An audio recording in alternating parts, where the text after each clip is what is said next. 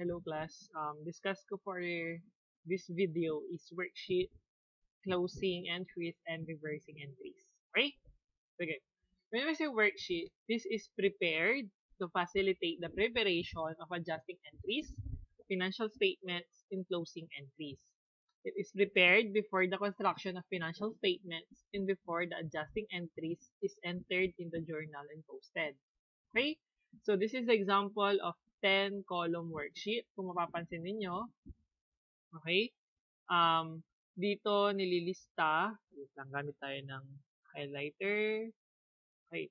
So, mapapansin nyo, okay, dito, okay, is company name or the heading, which is we have the company name and the title, the worksheet, and for the year ended December 31, ilalagay mo dyan yung date. Okay? And here is the account number. Okay, ilalagay natin account number dito, the account titles, and at the same time, at the first and second column, we have the unadjusted trial balance. Okay, ang gagawin mo dyan, isusulat mo yung unadjusted trial balance dito. Okay? So, unadjusted trial balance dito. And next, sa third and fourth column, susulat naman natin is the adjustment. Okay. Sinabi nating adjustments, ito yung sa ginagawa natin sa adjusting entries. Wherein, di ba, nag-entry tayo sa adjusting entry or sa journal for adjusting entry, tapos dito natin ilalagay yung mga adjustments. Okay, for example, nag-adjust ka ng supplies, di ba? Magkakaroon ka ng debit, supplies expense, credit supplies, kaya tatapat mo doon. So, ilalagay mo siya dito, parang ipinopost mo siya dito. Kung credit yung supplies, so i-credit mo yung supplies dito. Di ba? And, yon. So, ganun din, debit mo yung supplies expense. So, dito ginagawa or dito mo nilalagay yung mga adjusting. Okay, yung mga in-adjust mo. Okay, adjustments. Next is adjusted trial balance. Ito naman yung from 5th and 6th column. Wherein, di ba, may debit credit yan. Ito naman yung sa adjusted trial balance na. Okay? Sinasama natin or after the adjustment is ina-adjust natin yung sa unadjusted papunta sa adjusted para makuha natin adjusted trial balance. And last, and next, or for the 7 and 8, is we have the income statement wherein ang nilalagay natin dito, ina-extend lang natin. Okay, for, di ba, nasa baba, ina-extend natin yung revenue sa credit, di ba? So, ina-extend natin yung revenue and ina-extend din natin yung expenses. Okay, guys? Sa income statement ay revenue and expenses po ang pinag-uusapan natin dito. Okay? And next, pag sa balance sheet, ang ginagawa natin, ina-extend lang natin yung assets, liabilities, di ba? Ina-extend natin yan papunta dito. And equity. Sa equity, ang ina-extend lang natin is yung capital tsaka si withdrawal. Okay? Capital tsaka si withdrawal sa equity. Pero dito, the total assets and the total liabilities. So, yun yung 9 and 10 natin, si balance sheet. Okay? So, yan yung sa worksheet. Ngayon, sige, pag-usapan pa natin para mas malinaw. So, this is the summary. Write the heading of the worksheet at the top of the paper with the following information. So, name of the business, worksheet, and for the year ended December 31 or kung anong taon yan. So, yun yan. And next, copy the unadjusted balance. Okay, trial balance as in the first pair of the debit and credit columns of the worksheet. So, yan yung unadjusted.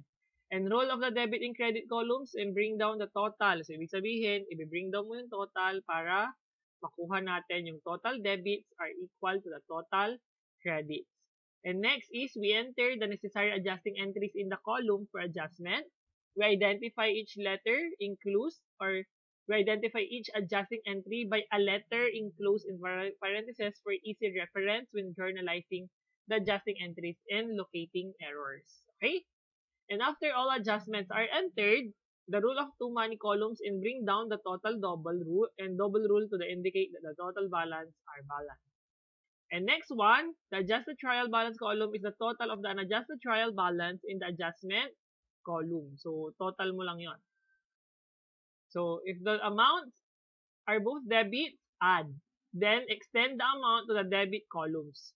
Some procedures, if both credits, so same procedures tayo pag credit. Pero if the amount is one debit and one credit, subtract the smaller from the bigger amount, then extend to the column of the bigger amount. So, ibig sabihin, pag same debit, dagdag. Pag same credit, dagdag. Pero pag magkaiba, ibig sabihin minus, tapos ilalagay mo kung kung anong account yun, debit or credit, dun sa pinakamataas ang difference. Okay? Or larger amount. Okay? Or bigger amount. So, that's it. The next one, okay, add mo lang yon para makuha natin ang adjusted trial balance. And, sabi ko nga kanina, the adjusted trial balance is extended to the income statement and balance sheet column. So, ito po yon. Okay? So, adjusted account ang ginagamit natin. So, for income statement, revenue and expenses lang ang ginagamit. And for assets and liabilities, and capital for the balance sheet columns naman. Okay? So, yun naman yun. So, next tayo, pag dinagdag natin yung 4 columns, get the difference of the debit and credit sides of the income statement and the balance sheet. The difference of both should be equal, otherwise an error is committed. Ibig sabihin, kailangan pareho pag dinagdag natin. Okay? Pero paano po yun? Ito po yun pag dinagdag natin. So, ito po. If the credit total of the income statement, tingnan mo mabuti. Okay? Tingnan natin. If the credit total of the income statement is more than the debit total, the difference is net income. Guys, pag mas mataas daw yung credit or mas mataas daw yung credit kaysa sa debit under income statement, diba? So, ibig sabihin daw noon ay net income. Pero, if the debit side is more than the credit side, the difference is net loss. Write the difference below the smaller size rule and bring down the total for each of the money columns provided for the financial statements. The difference between the total income and should be exactly the same as the difference between the total balance of the balance sheet columns. Okay, example tayo. Okay? Yan natin. For example, okay, ito yung total for example. Nung before tayo mag-balance, ito po yon. 3,000 dito sa debit and 5,000 sa credit under income statement. Okay? And under sa balance sheet, kung mapapansin mo sa debit ay 20,000 and 18,000 sa credit. Okay po ba yun? Okay. Mapapansin mo na mas mataas sa income statement, bakit hindi balance? Yung difference kasi nila, okay, kung mapapansin mo, 5,000 dito, 3,000 dito. Saan yung mas mataas? Mas mataas si credit. Ibig sabihin, yung nawawala or yung difference nila ay net income po yun. Okay, 2,000. Okay? So, yun yung 2,000. Ganon din sa balance sheet. Guys, hindi rin magiging balance yan. Diba? So, may tinatawag tayong balancing figure. Sa balance sheet naman, kung mapapansin mo, mas mataas si debit kaysa kay credit. Nangangahulugan, pag sa balance sheet na mas mataas ang debit, yun ay net income. Sa balance sheet ha, ang usapan. Pag sa income statement, kailangan ang mas mataas credit para ito ay maging net income. Okay? Sige. So, ibig sabihin, kung mapapansin mo, 20,000 minus 18,000, ang difference din ay 2,000. Na dapat 2,000 din. Kasi itong 2,000 dito, tsaka yung 2,000 dito, kailangan pareho yan. Pero magkaiba sila kung saan sila nakalagay. Okay? So, ito, yung difference dito, kailangan pareho. So, 2,000 yung difference nila. Okay po ba yun? Na-gets? So, ulitin ko. Sa income statement, pag mas mataas si credit, ito ay income. Pero pag mas mataas si debit, ito ay loss. Okay? Sa balance sheet, baliktad. Pag mas mataas si debit, ito ay income. Pag mas mataas si credit, ito ay loss. Sa balance sheet, pag-uusapan natin. Okay? So, yun yung ating worksheet. So, next tayo is closing entries.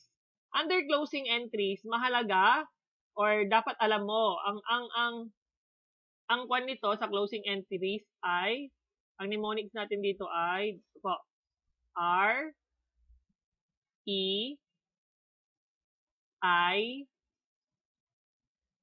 and B. Okay, kung kilala mo si James Reid, di ba? So, anong R? R stands for revenue, E stands for expenses, I stands for income summary, and D stands for drawings or dividends.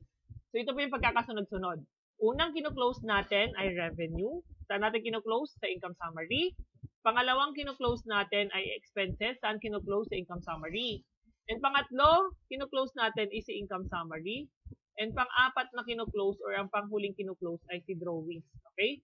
Si income summary at drawings ay kino-close naman sa capital account. Okay? So, sinabi natin, closing entry is the process of closing the nominal account to transfer the balance to the capital account. Okay? After the closing entries are posted, all nominal accounts will have a zero balance. Okay. Ano po ba yung nominal accounts? Nominal accounts or temporary accounts, ito po yung mga account na kung saan nazi-zero po. Okay? Or nako-close po. So, ibig sabihin, ano po yung mga nako-close? Ang mga nako-close po ay mga nominal account. So, ano po yung mga nominal account? Ang mga nominal account, ang kasama lang dyan ay red, di ba? Or pati si income summary. Income summary, di ba?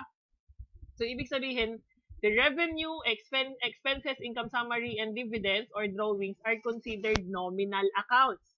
Therefore, ito ay nazi-zero or nawawalan ng halaga pagdating sa dulo kasi nako-close sila. Ang kabaliktaran or ang counterpart naman or opposite ng nominal account ay permanent account or real account.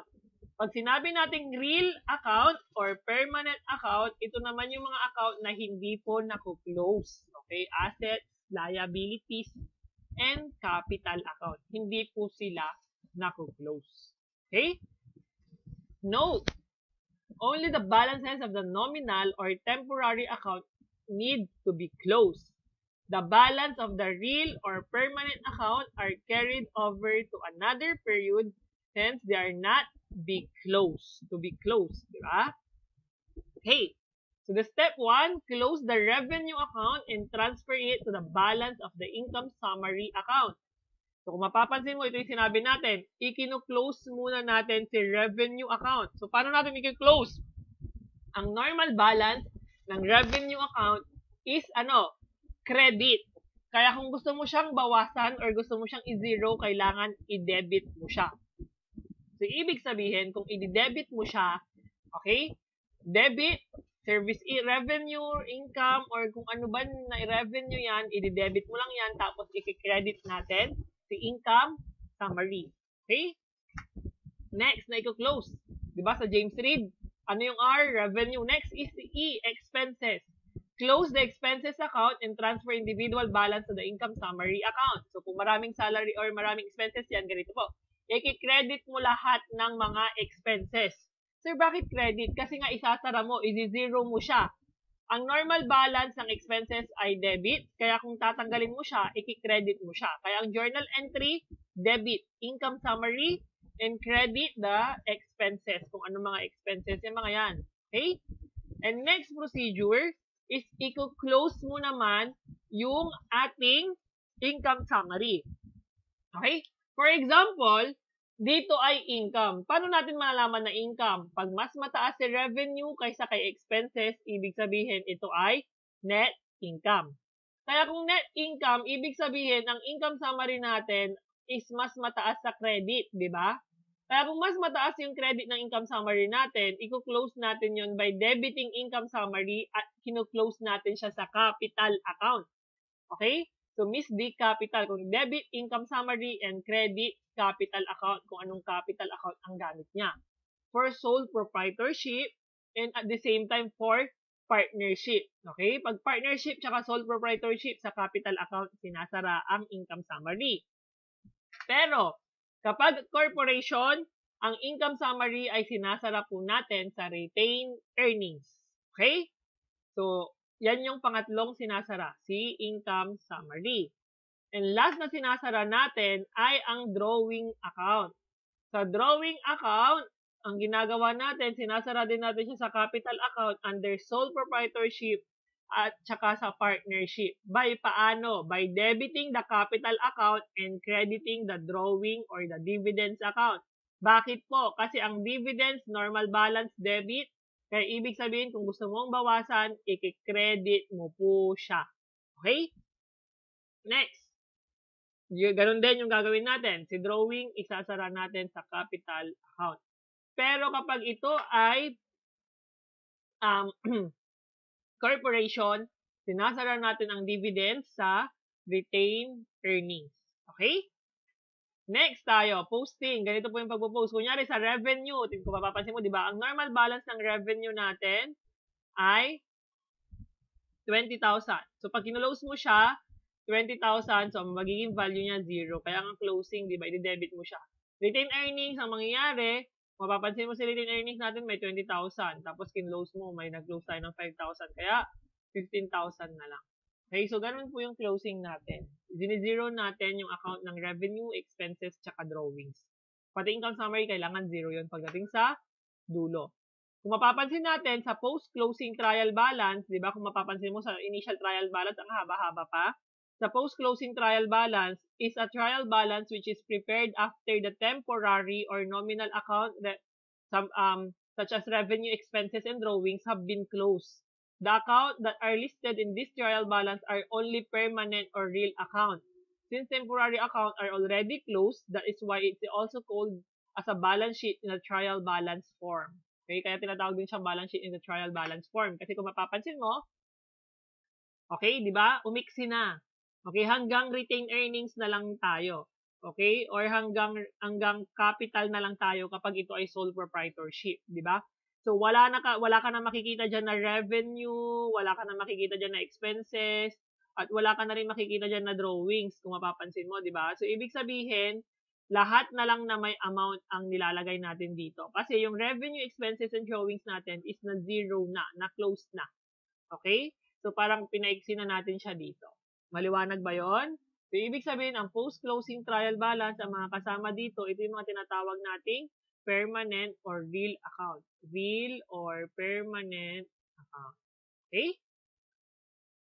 So next topic tayo is reversing entries. Guys, sa reversing entries, ito lang yung tatandaan mo. Reversing entries are done at the beginning of the next accounting period. Okay guys, take note, at the beginning of the accounting period siya ginagawa to reverse the adjusting entries done in the previous accounting period. So ano ba yung reversing? Okay, from the word itself, literal, inire-reverse natin yung adjusting kasi gusto natin maging uniform yung journal entry natin every nagbabayad tayo or every time na gusto nating or every time na may transaction tayo, for example, pasweldo, gusto natin ganun parati ang journal entry natin. Kaya, nire-reverse natin yung mga accruals.